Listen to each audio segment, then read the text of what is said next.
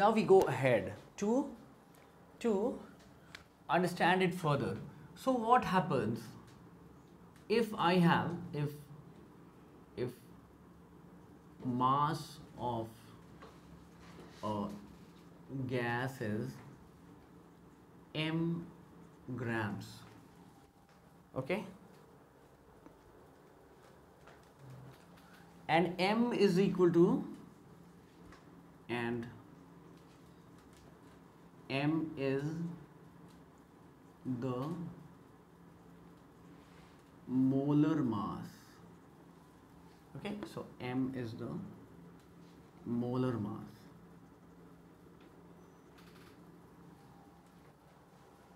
So how do I calculate the number of moles?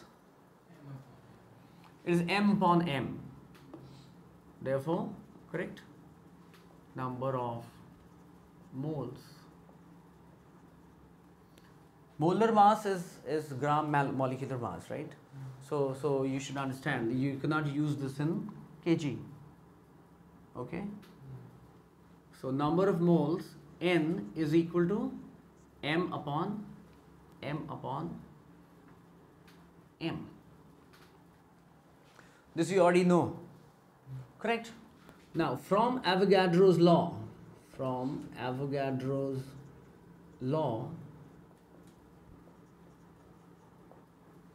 what happens? From Avogadro's law, N or I have V is equal to K4 into N. Now what does that mean? This means that K4 into m upon capital M. So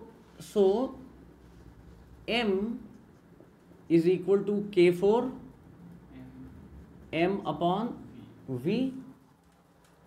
Now mass upon volume is nothing but density. So this where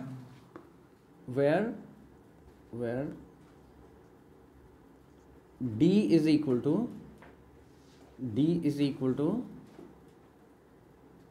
m upon V, where D is the density and it is equal to mass upon volume. Okay, this is the density. Now what does that tell us? That the density of the gas is directly proportional to the molar mass, is it not?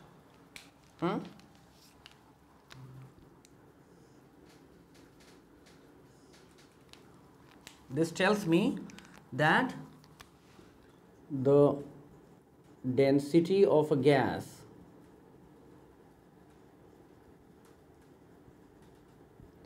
is directly proportional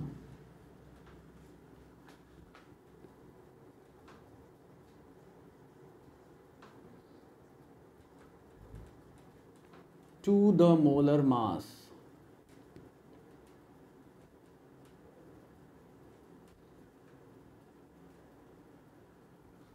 To the molar mass.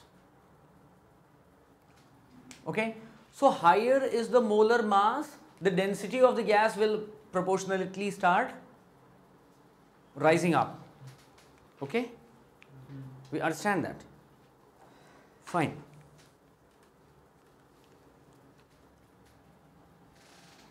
Now the ground for moving into the ideal gas law, gas equation is ready. Fine. So, but we should first define what an ideal gas is. An ideal gas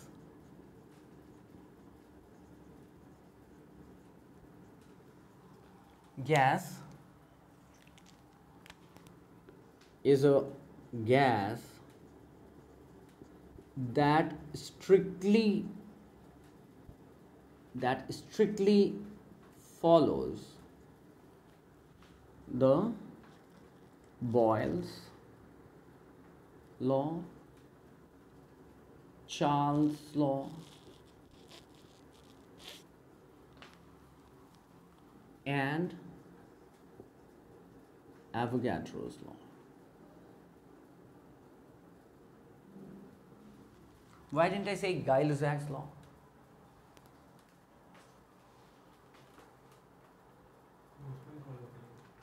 It should follow that. Why didn't I say that? Because when you say boils and that, it automatically. Because when I say the Boyles and the Charles, it automatically implies that Guy-Lussac's will be obeyed. It has to. There is simply no way out. Correct? And we had seen that. Okay? Now, what does it mean? It means that we are talking about a gas in which the intermolecular forces are absolutely nil. So the ideal gas is one in which the intermolecular forces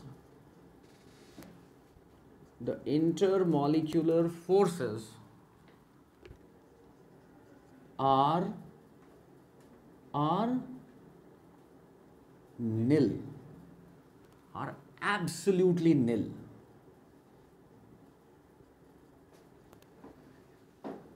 It's not there. And in the same breath, I am saying that there is nothing like an ideal gas. Okay? There is nothing like an ideal gas, but still we are trying to find out the equation for an ideal gas. Okay? Why? Because, okay, fine, the gases are not ideal, but the deviations will be small. So I'll expect what to expect. I'll know what to expect. Fine, that is one thing. Otherwise, bringing even the minute amount of intermolecular forces into account, and more so at lower temperatures and very high pressures, it radically alters everything, right? That we'll soon see. But as far as the gases are concerned, under certain conditions, they do behave like an ideal gas, or at least somewhere around that. And ideal gas equation is a simple equation to follow and relate to and to conclude from. Hence, we still are gunning for a gas that is ideal. And straightway saying that there is nothing like an ideal gas. Okay? So the intermolecular forces are gone. No intermolecular forces, but this does not happen. Okay? This will never happen. Fine. However, no gas is an ideal gas.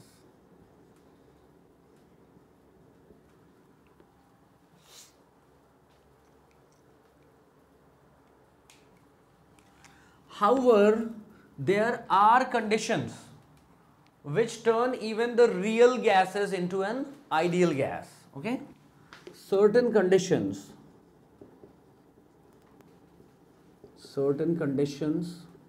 like high temperature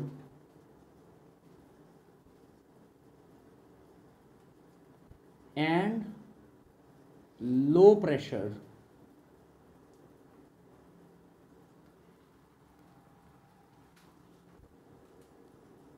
make the gases ideal. Make the gases close to an ideal gas. I should say bring the gases. Okay? They bring it close. Why? Because as you increase the temperature, the molecules gain energy, that much we know, as I increase the temperature, and you'll be very, very clear about it when you go to the kinetic theory of gases, when you have got an equation in hand telling you how the energy goes up. And for now you take it that it is directly proportional to the temperature in Kelvin. Temperature in Kelvin. It is actually, each molecule will have an energy of 3/2 kBT, where kB is a constant called Boltzmann's constant. We'll soon come to it, don't worry. Okay, so it is directly proportional to that. So when they gain sufficient energy, then whatever is the impact of those intermolecular forces, the attractive intermolecular forces, they also seem to be nil in front of that. And when the pressure is low, so you're not forcing the molecules to come pretty close to each other, then they start behaving like that. And there are many cases where these things hold. Okay, and hence we have got this inclination towards studying the gases as an ideal gas. Okay, and that's why we are going for an equation that is an ideal gas equation. Okay, fine.